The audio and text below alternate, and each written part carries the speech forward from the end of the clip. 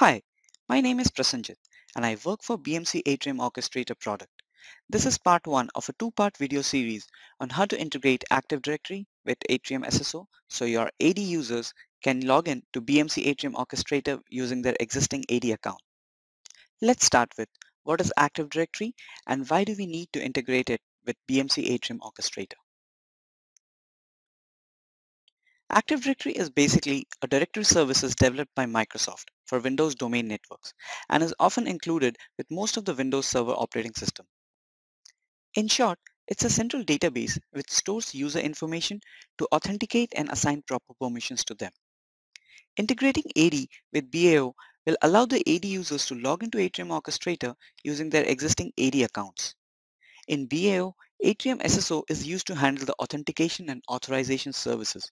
So in this video, we'll be configuring SSO to talk to our Active Directory. Before starting, one important thing to make note of is users and group cannot be managed from the BMC Atrium single sign-on server because the LDAP server access is read-only. Now let's do a quick demo.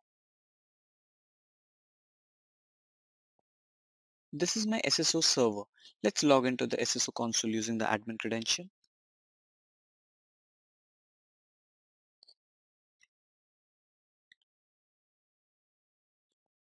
Once logged in, click the Edit BMC Realm. Now, under the Realm authentication, click the Add button. Select the LDAP Active Directory as the authentication type. This is the LDAP Active Directory editor. For the name field, you need to provide the name of your primary LDAP server. Next is the port. The default port is 389, but in case your setup is using a different port, enter the appropriate port number over here.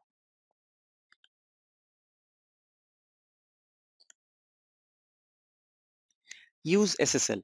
Selecting this checkbox will allow ASSO to use SSL when connecting to the LDAP server.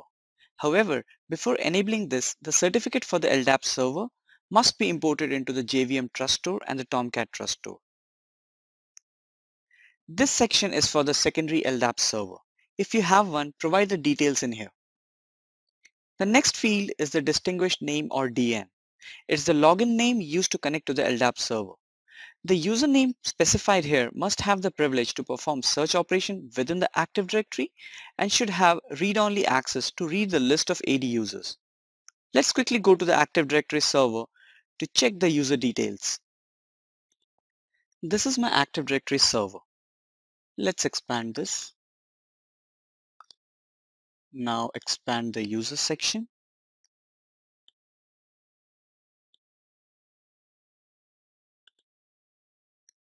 I have this user account with the name SSO service account, which has the required permissions to search the Active Directory and read the user list.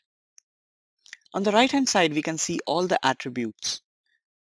Over here, we have the distinguished name. Let's double click it and copy the values.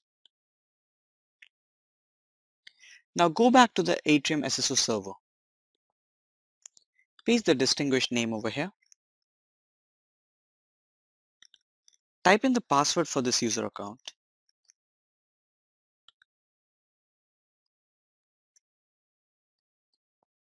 Next, we have the attributes for user search and base DN.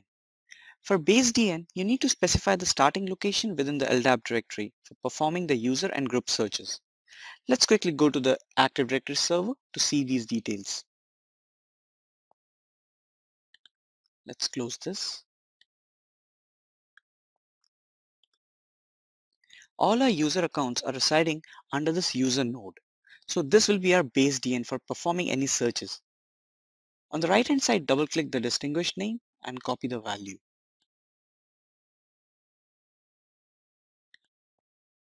Also, if we click any of the user accounts, the SAM account name over here, this attribute holds our user's username.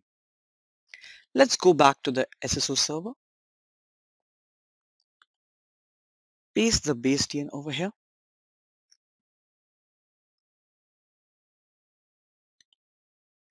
Next is the attribute for user profile name. In our case, this will be the SAM account name, as SAM account name is the parameter which holds our usernames in the AD environment.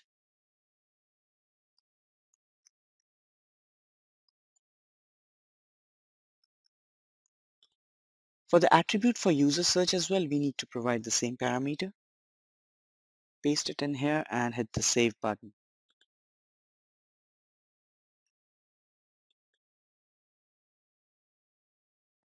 In the next part of this video series, we'll see how to create an Active Directory user store in SSO, and we'll validate our integration using an AD account to log into BMC Atrium Orchestrator.